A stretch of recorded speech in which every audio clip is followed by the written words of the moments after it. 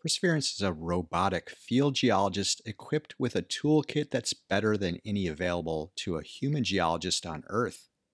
It uses a drill and abrading bit to get a look inside rocks, which is a great substitute for a rock hammer, except when it isn't.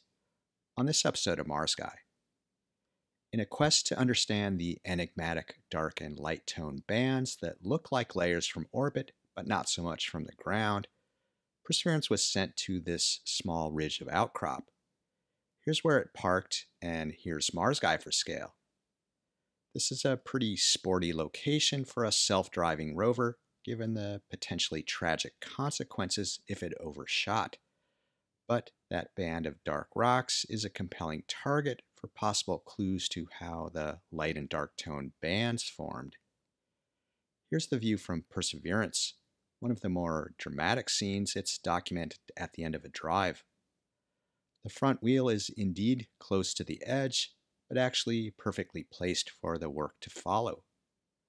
The view toward the bottom of the hill nicely shows the ripples of sand that clearly distinguish this place from Devon Island or Greenland, places on Earth that some mistakenly believe are home to Perseverance. Even the drifted sand underfoot or wheel makes that case. But it's the rocks here that are of interest, emphasized by the view from Mastcam Z. They fit the technical description chunky, which I used in the previous episode for the dark tone rocks in a band that stretches away from this location. The largest chunk here has a smooth texture and many holes of various sizes that could be from escaping gas bubbles in a molten rock, like you'd find in crater impact melt. Here's an example of impact melt breccia from the Apollo 17 site on the Moon. Perseverance went to work in this location, deploying its robotic arm and using its rotary percussive drill with the abrading bit to create a smooth, fresh surface for the science instruments. This tool is used routinely and has successfully done its job dozens of times before. But this time it appears to have met its match, a rock that resisted being abraded. A normal abrading operation goes for about 20 minutes, like this previous one, which includes 2 tests of the strength of the rock before the drill commits to a full grind, all done autonomously. The current one lasted less than 7 minutes.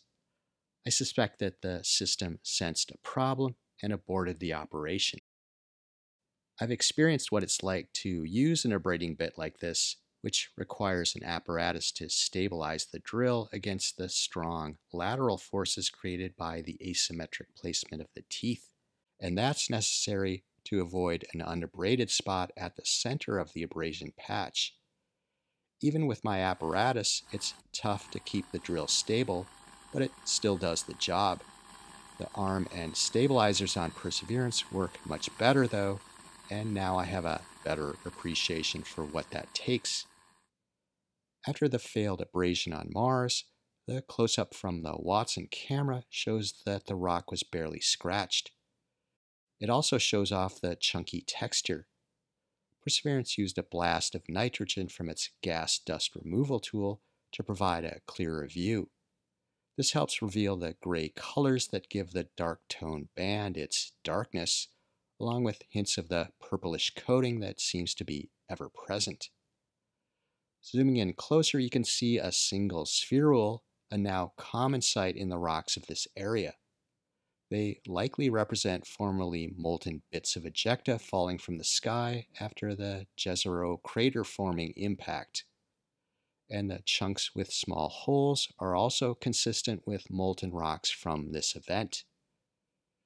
Perseverance backed away after these rocks resisted being probed any further, and it's now repositioned to investigate other rocks that may be more compliant.